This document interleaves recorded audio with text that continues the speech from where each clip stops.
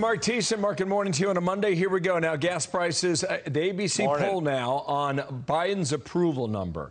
Gas prices 27%, inflation 28%, all the way down to the bottom. Crime is still at only 38%, Mark. These are not good numbers in any category.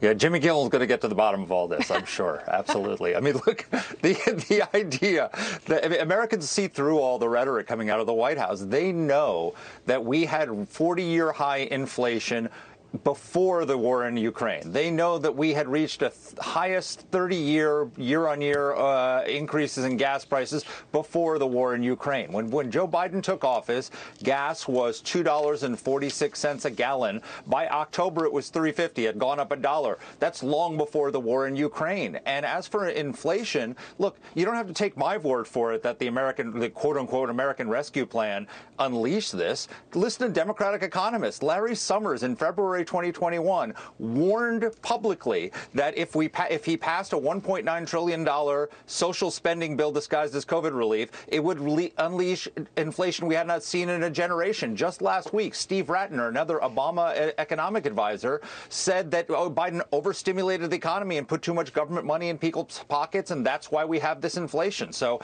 it's economics 101, and Americans are smart enough to see it. So here's two of the secretaries of the president's cabinet on yesterday talking about who's really to blame. And you hear these oil executives on the record talking about how they're not going to increase production. Why would they? They're doing great right now. It's worth noting that gas prices are up $1.40 a gallon since Putin moved troops into Ukraine. So they've been saying the same thing since before I even left for Spain, which feels like a year ago. But so they've been saying the same thing. And when the secretary says it's worth noting, okay, like fine, so we can note that, fine. But the American people are like, okay, but then what? And there's never, ever in the history of the world been a communications tactic that solved a policy problem. Yeah. I mean, look, gas rose, as I told you, $1 before the war, by October, before the war in Ukraine. And so now it's risen another $1.40 or so. Okay, well, why is that? So the pre-war gas increase in prices was Joe Biden's fault because it's the war on fossil fuels. Now it's the war in Ukraine. Well, why did Vladimir Putin invade Ukraine? Because he thought Joe Biden was weak. It's no coincidence that it happened a few months after the catastrophic withdrawal of Afghanistan, which projected weakness on the world. So if the first part is the war on fossil fuels, the second part isn't the Putin price hike, it's the Biden weakness tax. It's our failure to enforce a strong foreign policy around the world, which led to a catastrophic war that didn't have to happen, that could have been deterred if America had been strong.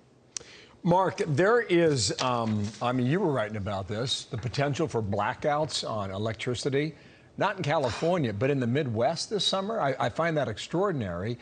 And to ease the pain of inflation, there's a consideration to easing up on the tariffs that are placed on the Chinese. Headline, U.S. Commerce Chief sees some tariffs as very effective. They probably have been effective. All right, there's a national debate. Remember, the Trump administration had a tough time getting this going. It's been in place. Will the administration lift the foot off the Chinese tariffs, and to what end? So first on the blackouts.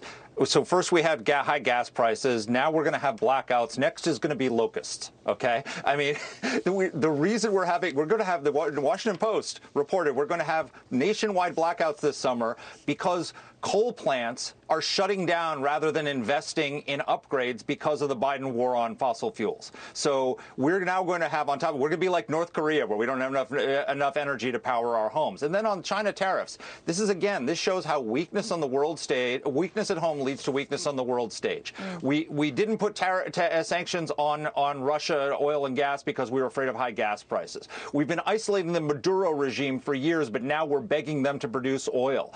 Biden said he's going to get tough on Saudi Arabia, but now he's begging Saudi Arabia for. And now in order to deal with inflation, we're going to lift tariffs that the Biden administration said effective.